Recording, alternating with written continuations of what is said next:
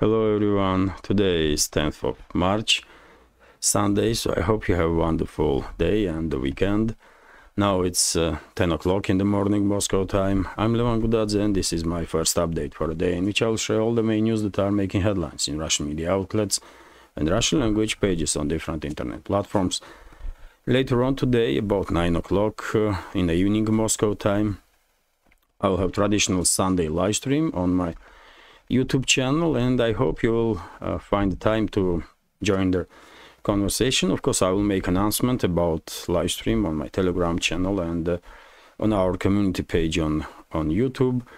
And well, that's been said, let's go through some news. And first of all, short summary of the situation on Ukrainian battlefield. According to reports from Russian media and Russian military channels, there was no crucial changes on the line of contact. And if we will summarize previous week, well, one may say that main areas of hostilities between the sides were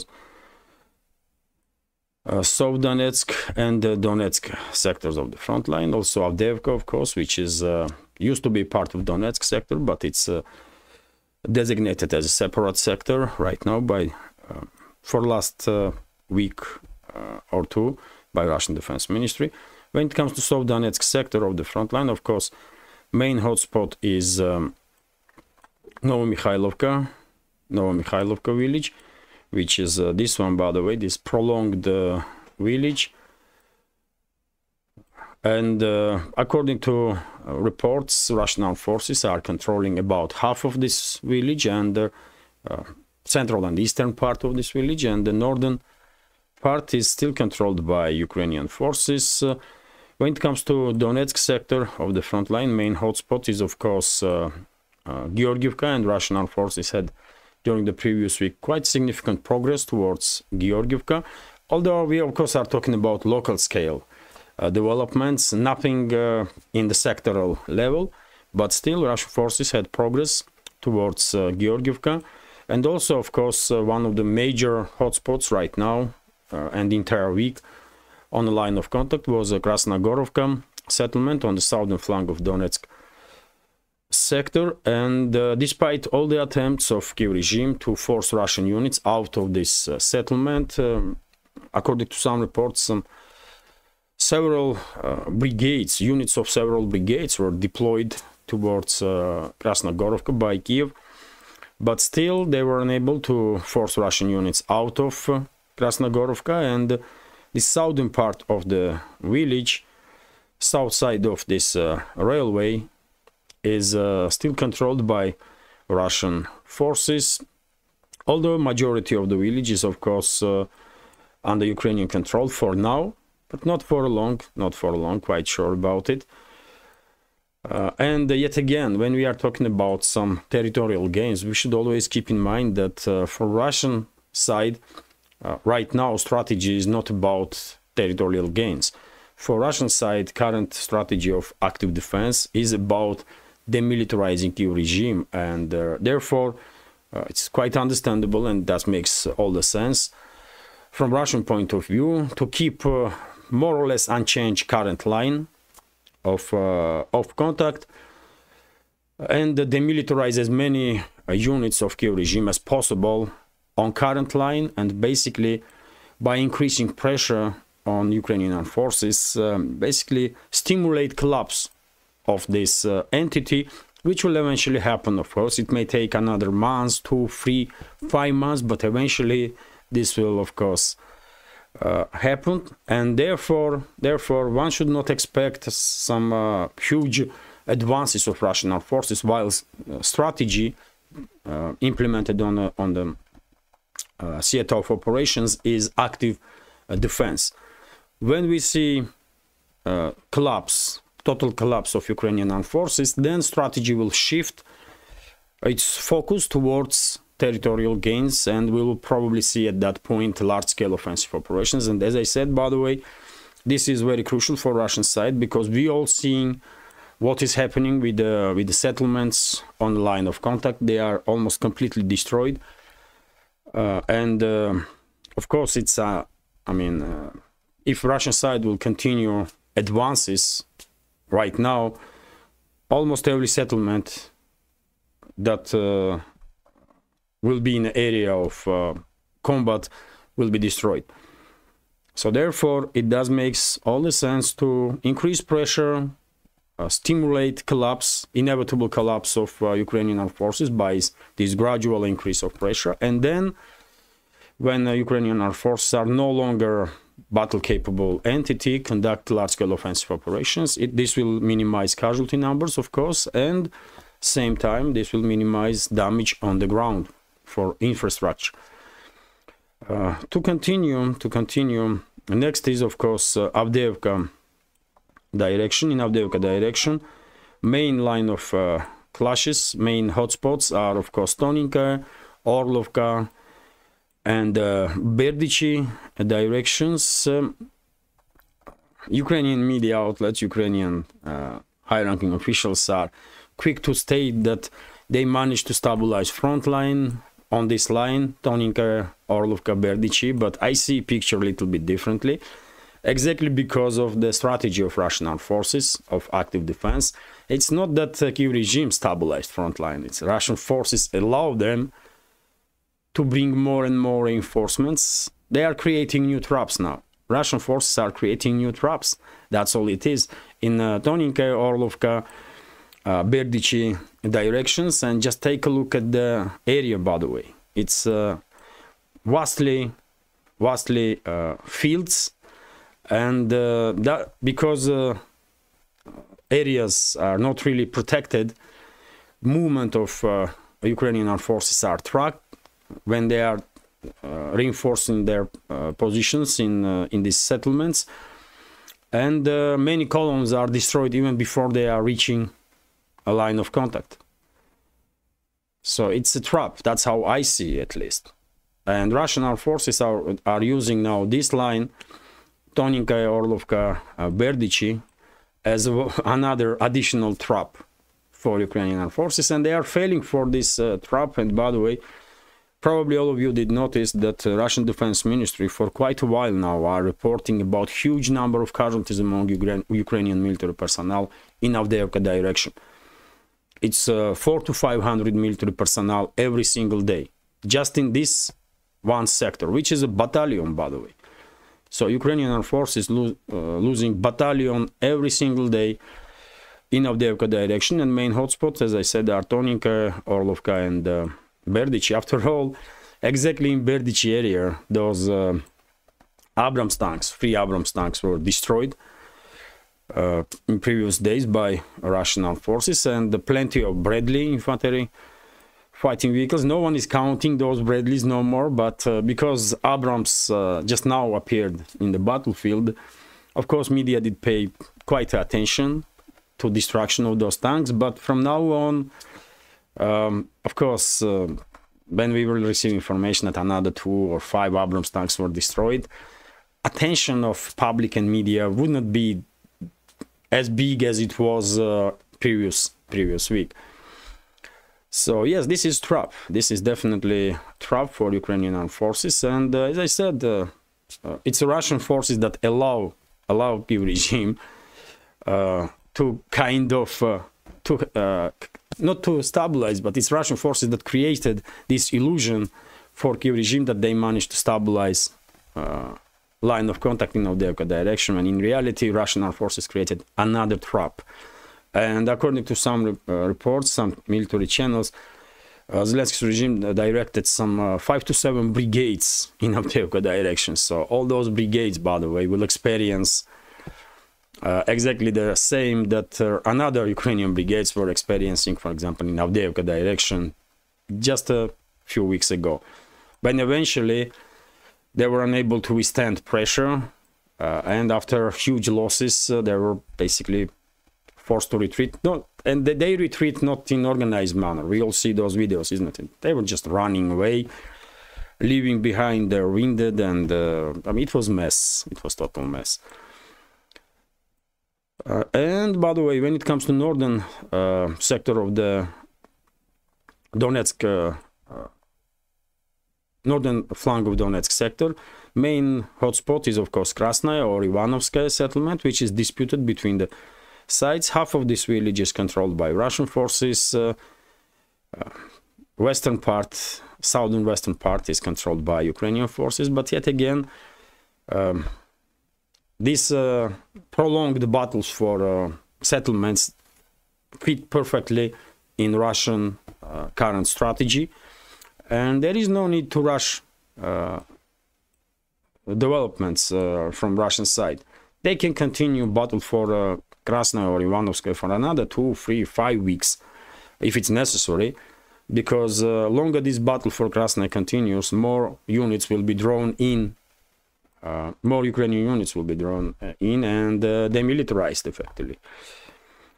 But eventually, of course, Krasnaya will become under full Russian control, and then next point of hostility between the sides is going to be Chisov Yar, of course. And also Bogdanovka is another hotspot in Chisov Yar direction, but well, Bogdanovka is tiny compared to Krasnaya, therefore it's not really gaining such attention from media as Krasnaya does, although both settlements have strategic meaning right now when we are talking about offensive towards Chisov Yar. And northern sectors of the front line, main hotspots, by the way, are of course on Seversk direction. It's Belogorovka area, and Russian forces during the previous week were quite successful to further improve their positions in Belogorovka direction. And of course on the Zheribets river, Yampolovka and Terny villages, sometimes some news is coming in that are contradicting each other. For example, last week, this week by the way, in the beginning of the week, there were some reports that Russian forces entered Terny village on the left bank of the Zheribets river, but I did not see any photo or video confirmation of that information, and most likely it was some kind of rumor that was circulating on internet. Russian units are right next to these two settlements, and as I said, the current strategy of Russian armed forces don't really demands any territorial gains in immediate future. They can use Terny and Yampolovka as a trap for Kiev forces as long as necessary.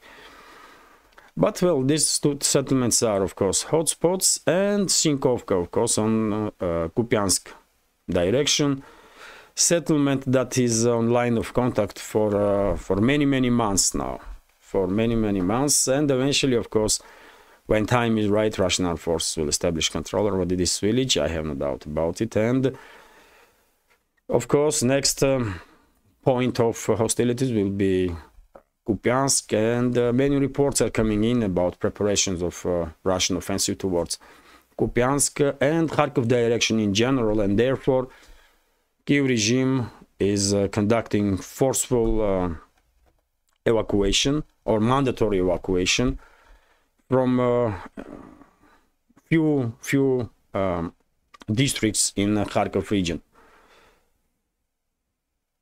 Eventually, I guess Kharkov region vastly will be empty from civilians, because everyone understands that, of course, it's only a matter of time and Russian side will start its offensive towards entire region of entire Kharkov region. And this is it when it comes to short summary. No crucial changes were reported during the previous day or previous several days. It's daily routine at this point on the battlefield, artillery duels between the sides, recon force operations, and local scale skirmishes. Although, by the way, of course, worth noticing that this previous week was quite successful for Russian side when it comes to not just destruction of Western-made battle tanks, but other weapon systems also. For example, HIMARS MLRS systems were destroyed, and I share on my Telegram channel quite a good, clear footage of destruction of HIMARS MLRS, which costs, I guess, twice more than Abrams tank. And also important development was that Russian armed forces managed to destroy quite a big number of air defense systems of Ukrainian armed forces, including Patriot batteries. So that was a big success if we are talking about developments in last several days. And that's it for this short summary.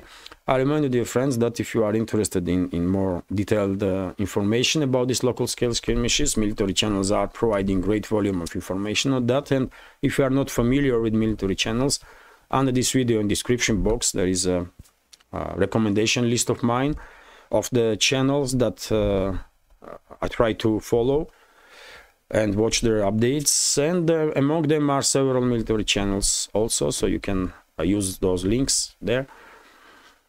One of them being, of course, Military Summary, one of the biggest military channels at this point.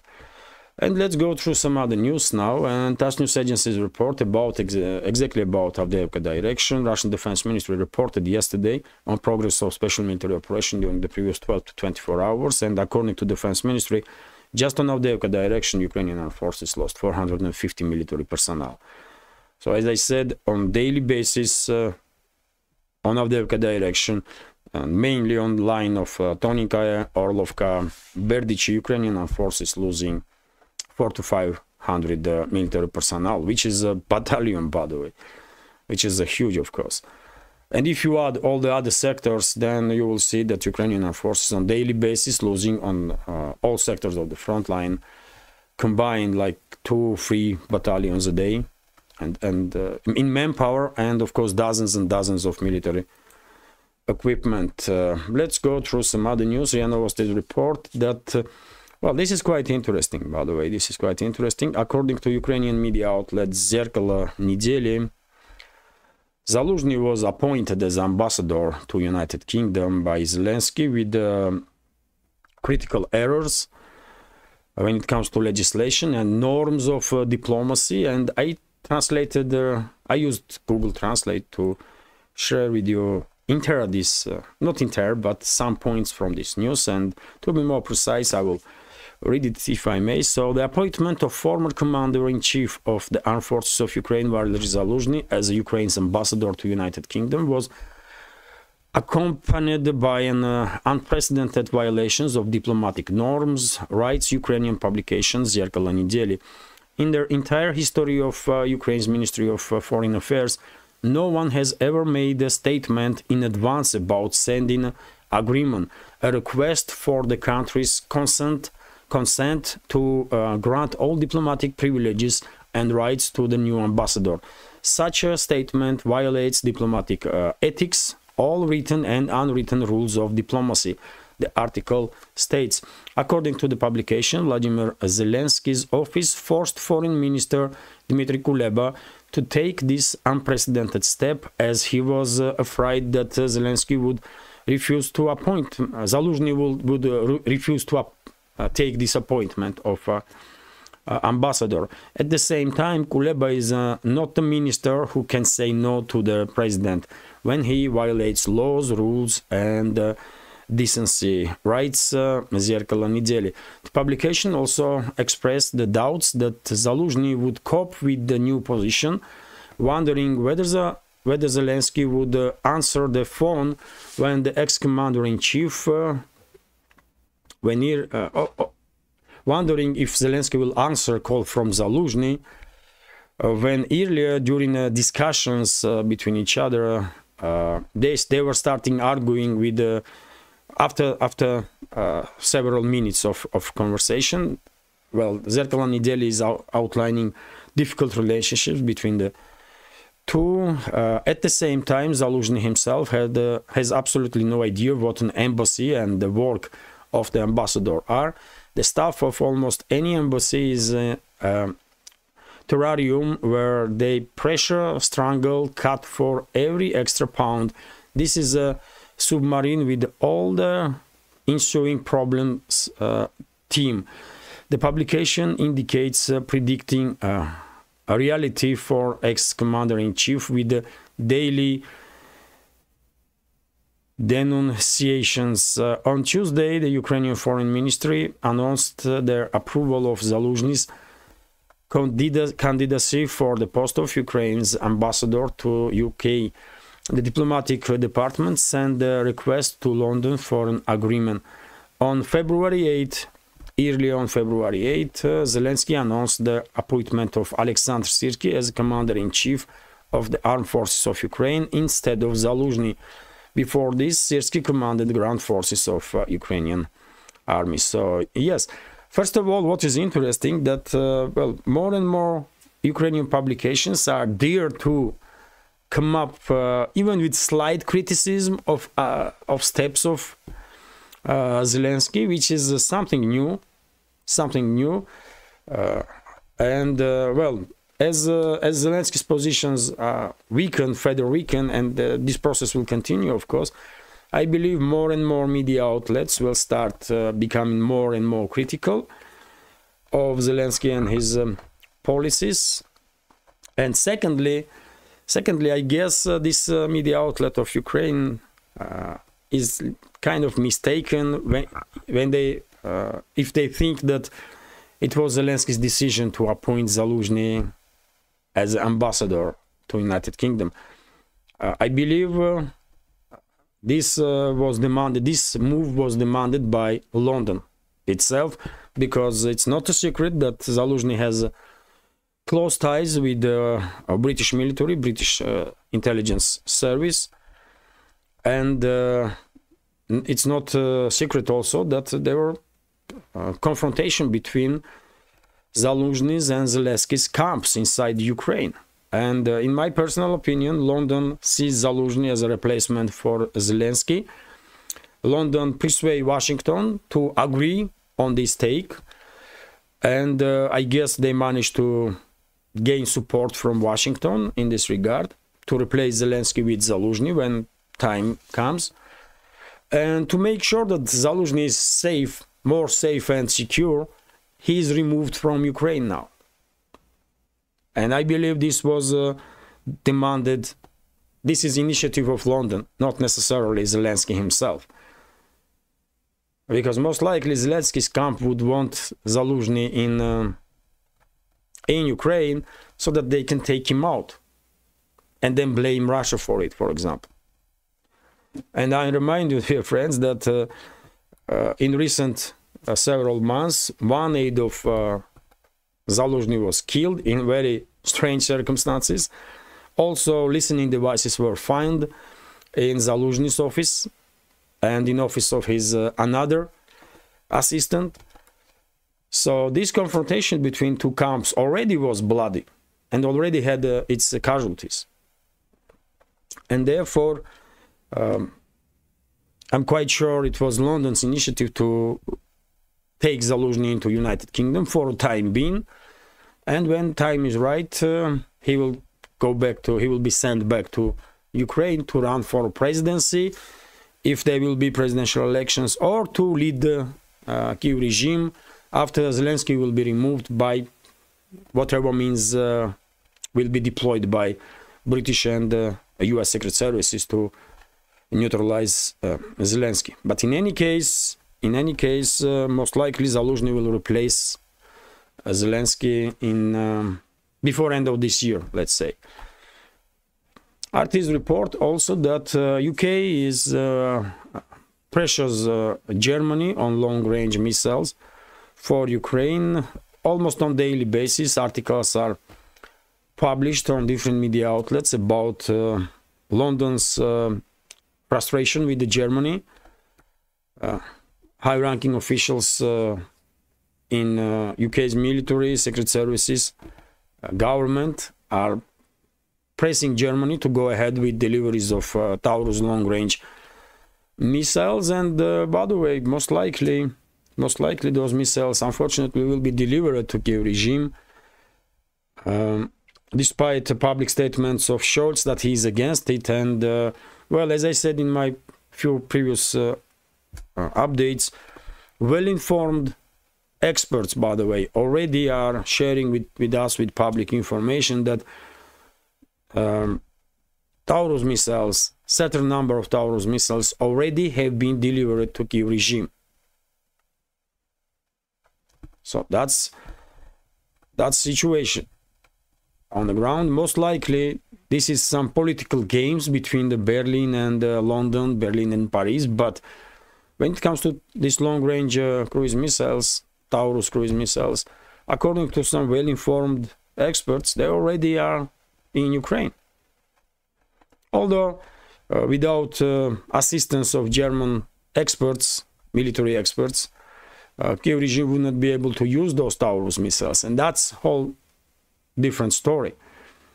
German militaries that are deployed to Ukraine, of course, need order to start deploying these Taurus missiles.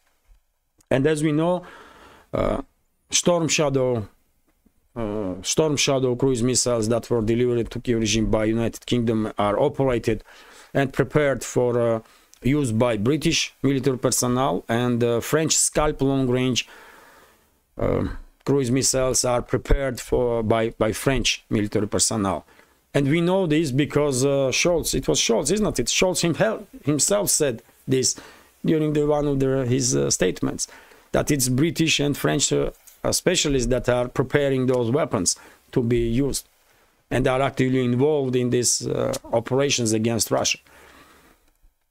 And Taurus missile is a significantly more complicated one than Storm Shadow. As I understand, it has longer range, bigger, wider technical, wider range of use, I guess. And well, if Storm Shadow and Scalp has to be operated by experts, military specialists from UK and France, most likely these Taurus long-range missiles also have to be prepared and operated by German specialists. But anyway, let's continue. TASS news agencies report that according to political media outlet, which is US media, of course, France is gathering new alliance, anti-Russian alliance, inside the already existed anti-Russian alliance that has name NATO. And this new alliance is created or will be created to send troops into Russia, into Ukraine, by the way, formally still Ukraine, but give it a time, then vast majority of territories, historical Russian land that is called Ukraine now, will become part of Russia, of course. And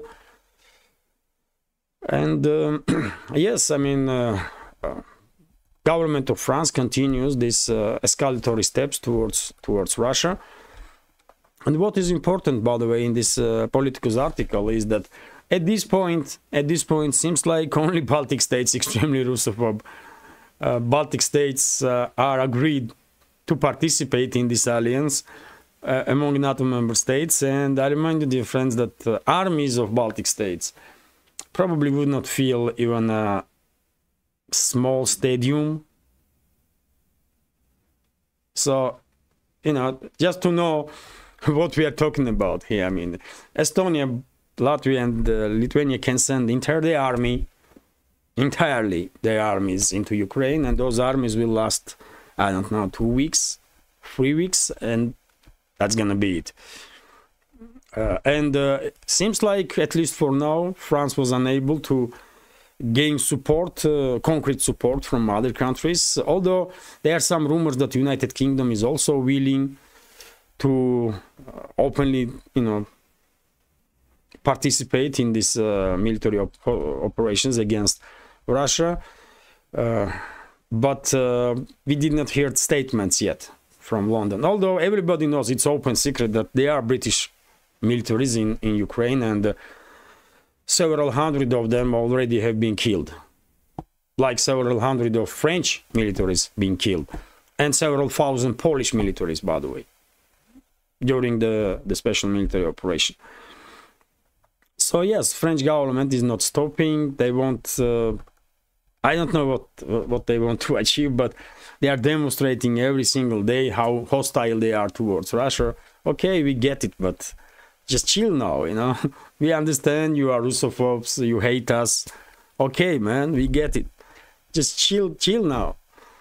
Otherwise, you may endanger France first of all, because you should not mess around nuclear power. France may have some few hundred nuclear weapons, but Russia has thousands and thousands of nukes. So France is definitely not in a position to mess around Russia, man, and will never be. With all due respect, but France will never be in a position to mess with Russia. I mean, this government of France, current government of France, is embarrassment from this Fifth Republic, because the world is watching and probably are thinking, what France used to be a country that, acting like seriously on the world stage, and France used to have a world scale leaders, and now they have Macron, this stupid idiot, man, and some gay band as a government of France, and they think world gonna take them seriously. I have nothing against gay bands, by the way. Let them play their music, but not on the world stage of politics, man. They need some different avenue. That's what I want to say, man. Unbelievable, man. This is happening to France. So it's kind of shocking, really. Artist report, and well, when it comes to this topic of deployment of NATO troops into Ukraine, well, something is happening in Poland, by the way, among Polish elites, because in yesterday's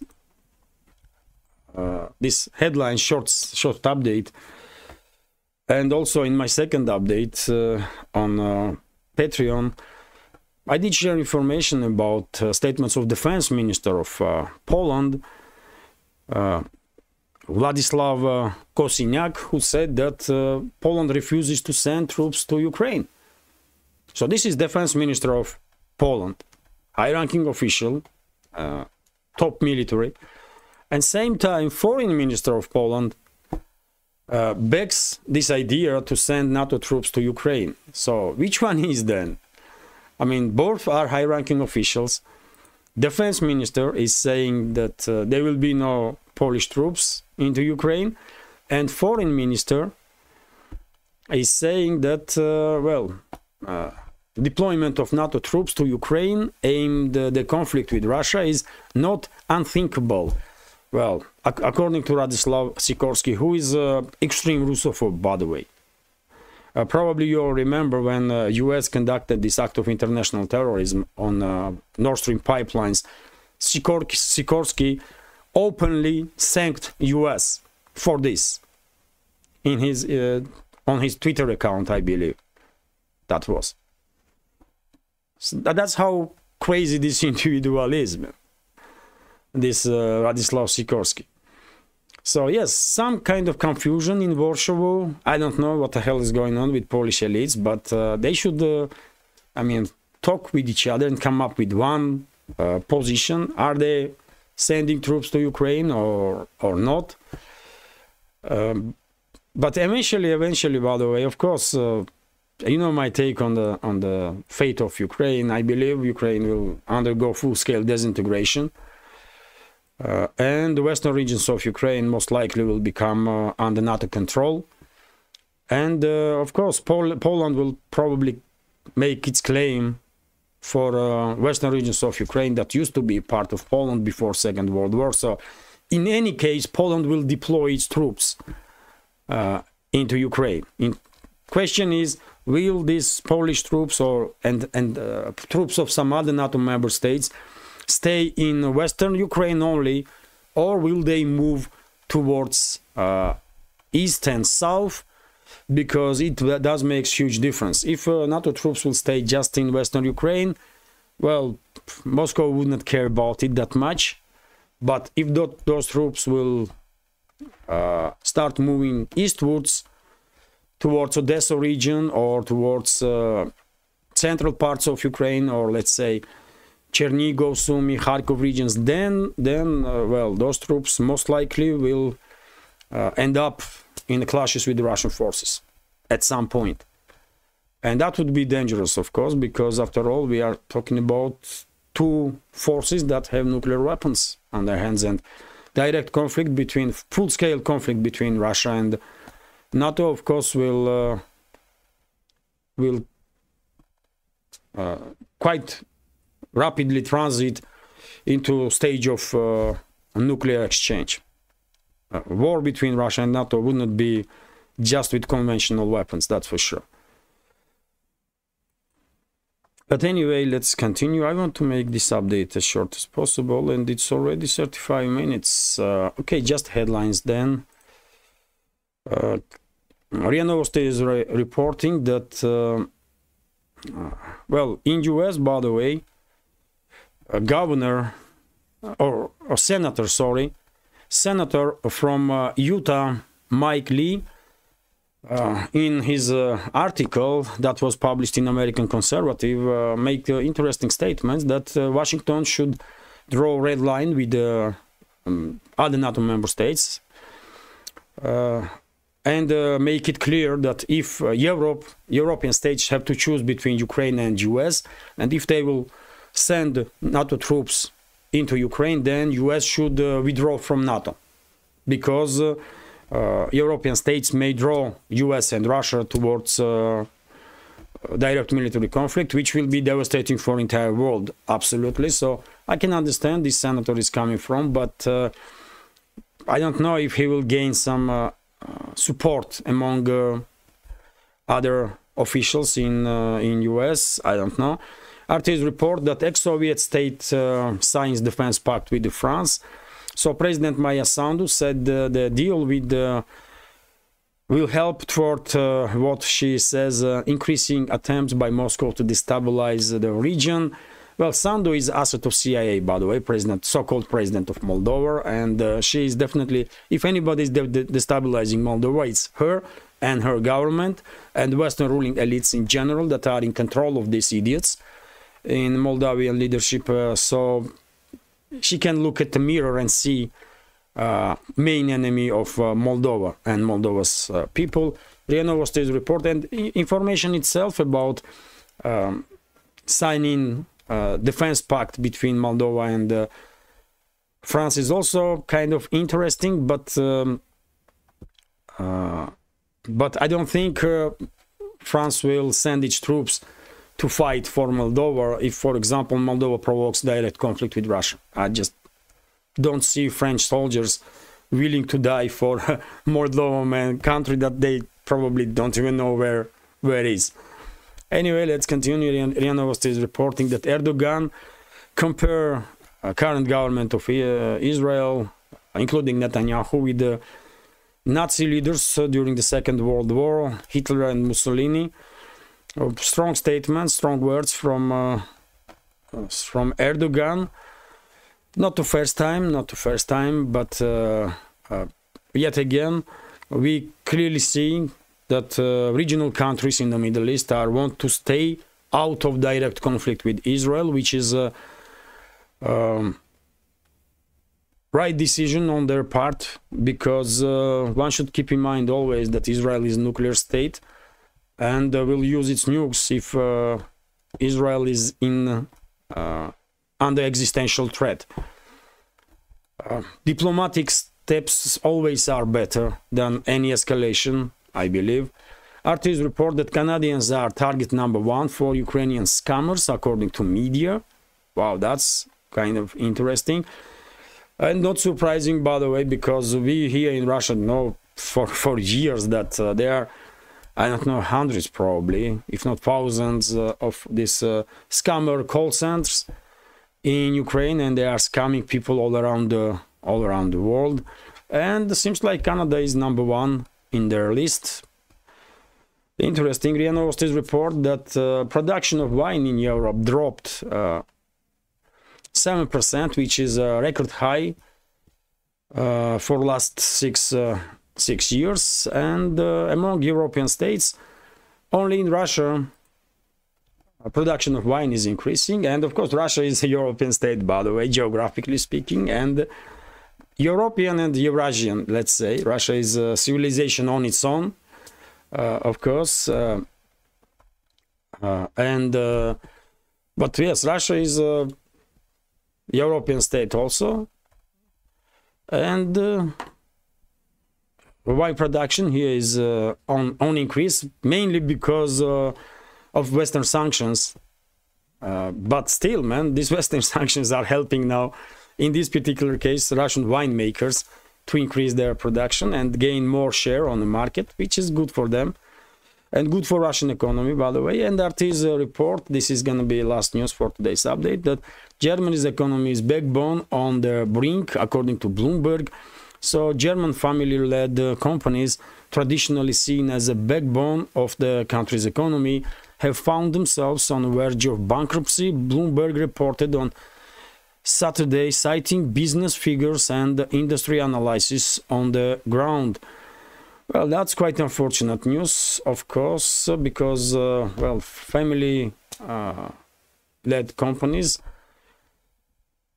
are backbone not just for German economy. Small and medium companies, businesses are backbone for every economy, or supposed to be backbone of every economy in this world. And it is unfortunate, man. When I see this kind of information, I always think that it's ordinary people, by the way, like us, that are hurt, and it's never okay. It's never good. German government may be extremely anti-Russian, and they are, but it's German government, by the way. We should always distinguish from each other. I mean, there are people and there are governments that don't really listen to people and their opinions. And therefore, I don't care about German's government. They are, I mean, they are horrible people. But when it comes to German society and society of any other country, by the way, I only have good wishes for them. And hopefully German economy will somehow manage to deal with the current issues. But for this, they need better government, man. They need better government and better policies. Because after losing cheap or not necessarily cheap, but traditional, let's say, energy sources from Russia, of course, economies now in the West are experiencing some issues, especially in Europe, and Germany is especially being #1 economy in Europe. And I will end this update now, if I may. Still quite long video, by the way, but okay, it is what it is. Hopefully you will find this update interesting, informative, useful. And if so, please click that like button, leave some commentary just about anything, any topic you want, and please share links to my videos or my channels with your friends on any of the platforms that you are using actively. It might help to reach wider audience and further develop this small media project of mine. And if you think this channel is interesting, useful, informative, and deserves to exist, please consider to support my work with small donations through PayPal, Buy Me a Coffee, or by subscribing to my Patreon page, on which, by the way, I have some extra content on regular basis. All the links are in the description box and in the pinned comment. This is it for now, and before I go, let me remind you that today, 9 o'clock this evening, I will have live stream on traditional Sunday live stream on my YouTube channel, and well, I invite you. Hopefully you will join the conversation. Have a great day and take care.